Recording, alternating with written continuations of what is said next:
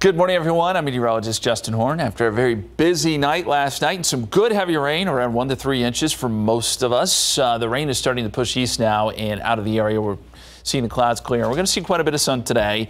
I think it's generally pretty quiet. We will watch for a few storms out west that could cross over into Texas tonight. But for the most part, rain chances will be on the low end.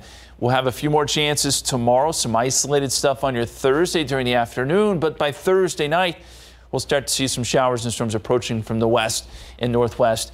And I think we've got some pretty good shots at rain here Thursday night into Friday. Potential for more heavy rain, too. So that's something we'll have to watch. Even into Saturday, a 60% chance of rain. So that's kind of our window there, Thursday night through Saturday, that we're going to have to watch very closely. Additional rainfall potential is around 3 to 5 inches there in the hill country, depending on how those storms evolve. So there could be a flooding threat there. 30% chance again tomorrow, 89. 70% chance, though, Thursday night into Friday. 60% chance Saturday, 83. 86 Sunday. And we do clear out some early next week with highs in the upper 80s.